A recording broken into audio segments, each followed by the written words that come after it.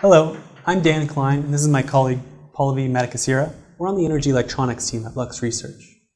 And with over $1 billion being funded into the LED industry, it's really become the poster child of opportunity, but also hype. Every day on the energy electronics team, we focus on emerging technologies and try to understand how they'll impact incumbent and emerging companies alike.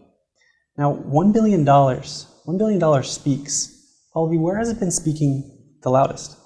A majority of the $1 billion in venture investment has in fact and still continues to go into innovation in materials for LEDs.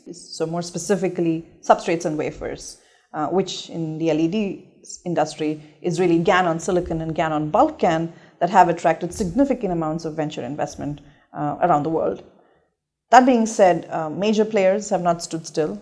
A lot of companies, most notably Toshiba, recently acquired GaN on silicon assets from Lux to ramp it up to scale and introduce products based on GaN on silicon. Samsung has essentially decided to commercialize its own internal GaN on silicon program to introduce products into the market next year. And of course, you have companies like Sora that have already begun to introduce GaN on bulk GaN based products into the LED industry. So Pallavi, some of those players, sure, they're major, but I noticed you didn't mention any of the lighting incumbents. Some could argue that Samsung could be a lighting incumbent. It's one of the largest LED manufacturers, but that's really by virtue of its LCD business. Where are companies like Philips, Osram, GE?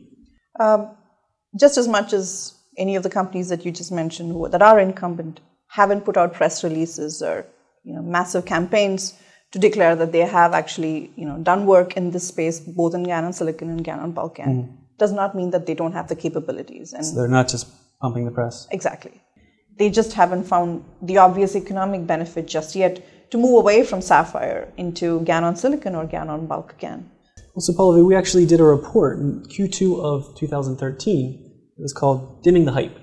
And in it, we estimated that 2013's market share for sapphire, the incumbent technology, is at 93%, an astounding 93%, the balance coming from silicon carbide, basically Cree. And if we consider the cost potential and the traction with incumbent players and the slow pace of ramp for new players, it doesn't change that much by 2020. We're talking about 69% sapphire by 2020, and that's on a dollar basis. On a volume basis, it's 80%, so clearly ASPs are declining. Now, the story seems to be, the incumbent technology is really refusing to yield to any of these emerging alternatives. Is this familiar? It's in fact very eerily similar to the solar industry in many ways.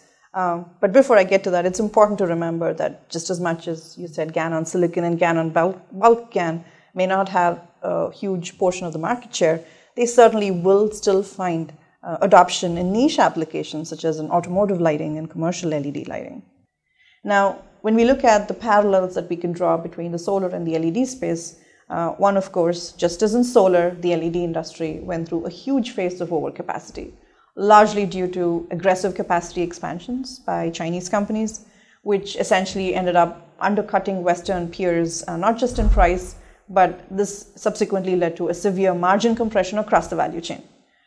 And two, we can again, in many ways, GaN on silicon, the way it's positioned in the LED industry as being the cheaper and potentially more effective alternative to sapphire, to me sounds just as thin film solar was positioned in the solar industry. But to be fair, Pallavi, we do expect that GaN on silicon will achieve some market share. Exactly. So maybe a more specific comparison would be to SIGs. We believe SIGs has potential in the solar industry, and so GaN on silicon is maybe the SIGs of the LED industry? Exactly, and I would even take it further to say GaN on bulk GaN, which obviously promises to offer superior performance, is very much like CATL of the solar industry. So GaN on silicon, the SIGs, and bulk GaN is the CATL of the LED industry. Exactly. But with that backdrop, where do you think the opportunities really lie for those looking to get into the market today? We might as well continue the solar parallels. We saw the exact same thing in the early stages of the solar industry, where everybody is just so narrowly focused on improving that active component, so the solar cell. Same thing with the LED die. Now, what was ignored for too long with the solar industry, and we're seeing the exact same thing with LEDs, is that nobody's paying attention enough to non-actives. So you have the die. What about everything just beyond the die? So the phosphors, the encapsulation, thermal interface materials, even beyond the package. Technologies around thermal management, bulk thermal management, drivers, optics. There are a lot of opportunities for innovation and to get profit by looking beyond the die. So what you're telling me is, if I want to get into the LED industry, stay away from the die as much as possible to stay relevant in the game. Yeah, I mean, I think the situation that we saw with Toshiba getting in with BridgeLux is going to be the exception, and we don't even know if it'll work. There are plenty of opportunities outside of the die for companies to participate and profit.